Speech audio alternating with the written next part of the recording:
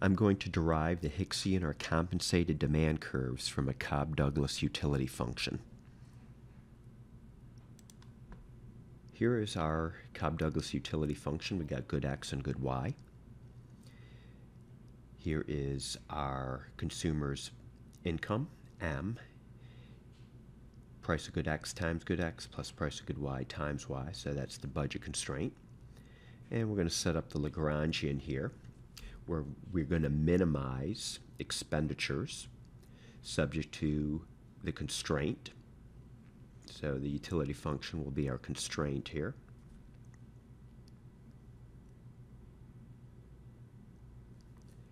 And the first thing we'll do is get the partial derivative of the Lagrangian with respect to good X. Doing that, we get this result right here, setting that equal to 0.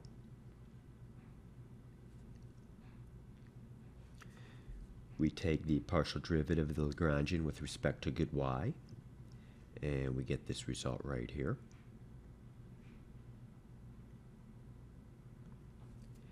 And we take the partial derivative of the Lagrangian with respect to lambda, and we just get back our constraint. So step 1 is to solve equation 1 for lambda. So just moving some things around here. Dividing through by 0.5.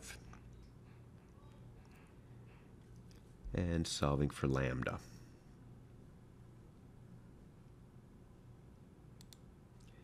We're going to take equation 2, and we're going to take equation 2 and solve that for lambda. Doing that, we get this result.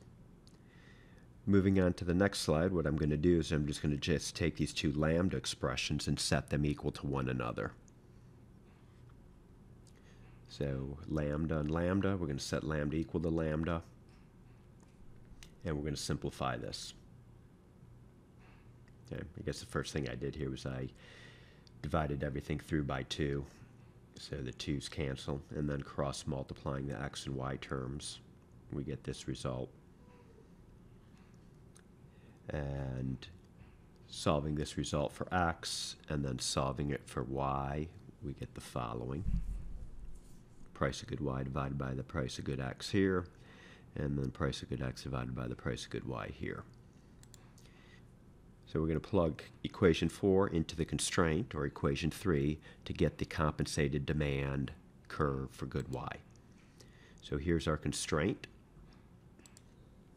And for x, I'm just plugging in price of good y divided by price of good x times y. And since x is raised to the 0.5, all of this is raised to the 0.5. Solving for y. Y to the 0.5 times y to the 0.5 is y. So our compensated demand for good y is the following.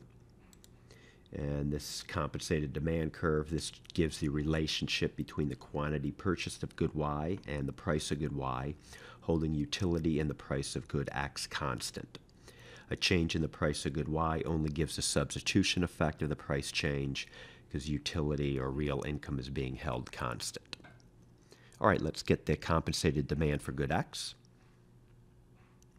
So taking equation 5 and plugging it into the constraint for a fixed amount of utility. So we got a fixed amount of utility here. Plugging 5 into this equation, we get this.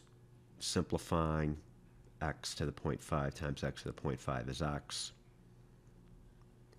And here is our compensated demand curve for good x. And same interpretation. This gives a relationship between the quantity purchased of good x and the price of good x, holding utility and the price of good y constant. A change in the price of good x only gives the substitution effect of the price change. Utility is being held constant. Okay, that's it. I hope you found this video helpful.